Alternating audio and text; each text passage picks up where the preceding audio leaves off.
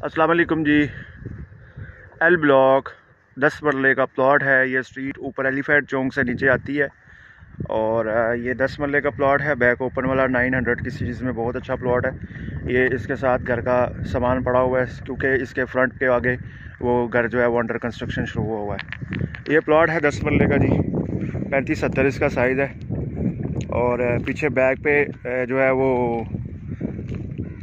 आप कह सकते हैं कि जिसको बरसाती नाला वगैरह जा रहा है, पानी की जो है वो तरसेल जाती है उसके अंदर से बारिश वगैरह के। वैसे ये है कि प्लॉट ठीक है, हाइट भी है थोड़ी बहुत इसके। ये इसका फ्रंट व्यू है।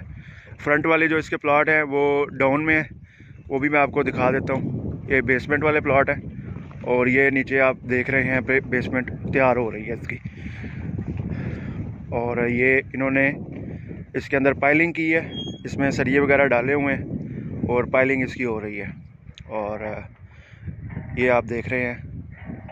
और ये फ्रंट वाली साइड थी। ये स्ट्रीट जो है वो आगे से जाके मेन को मिलती है। 10 मरले की बहुत अच्छी स्ट्रीट है। और बाकी ये प्लाट के ऊपर आपको एक बार फिर लेके चलते हैं। ये प्लाट है 10 मरले का, 35-70 साइज़ है इसका। इस तरफ का हम कुछ कह नहीं सकते कि पाइलिंग होती है कि नहीं, लेकिन अमूमन पाइलिंग इसमें होगी और बैरिया में भी करवाएगा भी शायद।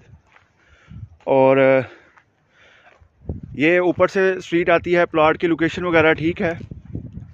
35-70 का प्लॉट है।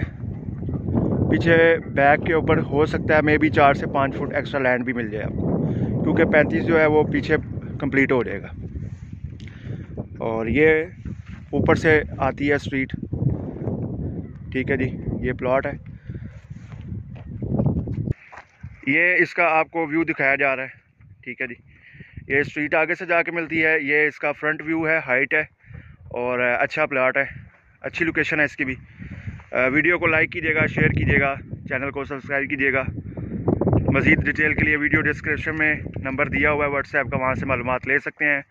जज़ाक अल्लाह। अस्सलाम वालेकुम।